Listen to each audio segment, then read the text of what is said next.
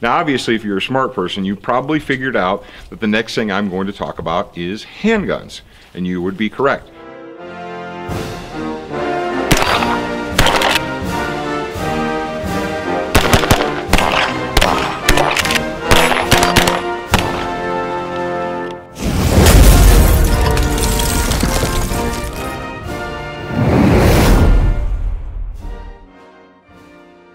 Alright folks, welcome back to the Patriot Arsenal video series, and this is the third video. I am Paul Markle, host of Student of the Gun.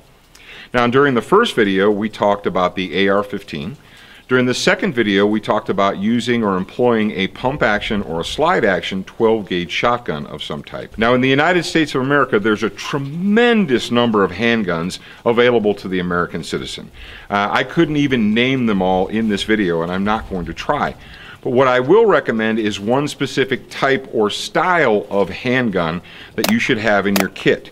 Now you can have others, I don't care. The one that I will recommend that you absolutely have, and when it comes to the Patriot Arsenal, it's a minimum list. 3 guns that you should absolutely have. You can have more than that, but these are the 3 that you should absolutely have.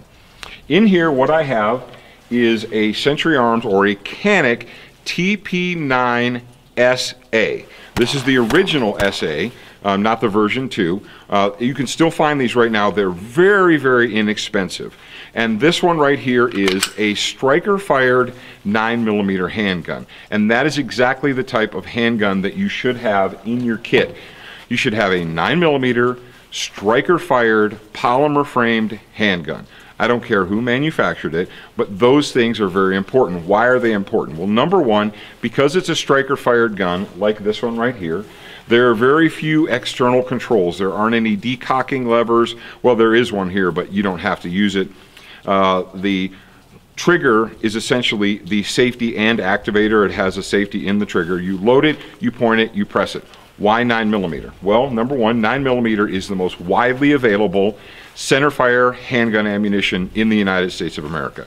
You can get it pretty much everywhere. You can get it in all types of varieties, from really inexpensive practice ammo to very expensive defensive ammo. It doesn't recoil that much.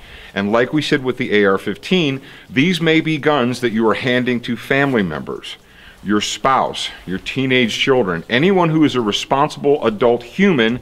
You may have to hand them a gun and say, look, use this to defend the family, to defend your life. You want it to be as simple and straightforward as possible.